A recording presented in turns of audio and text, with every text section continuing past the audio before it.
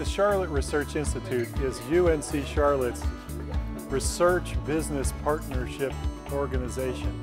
And this building, the Portal building, is our go-to place for business partnerships, for innovation, for business startup on the UNC Charlotte campus, and for our partners in the Charlotte region and beyond.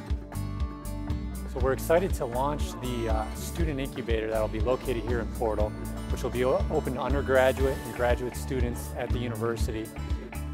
We started a student incubator back in 2012, and since then we've had 15 student companies come through. Currently there are 5 student companies within the incubator, but we expect to have at least 10 by the beginning of next year.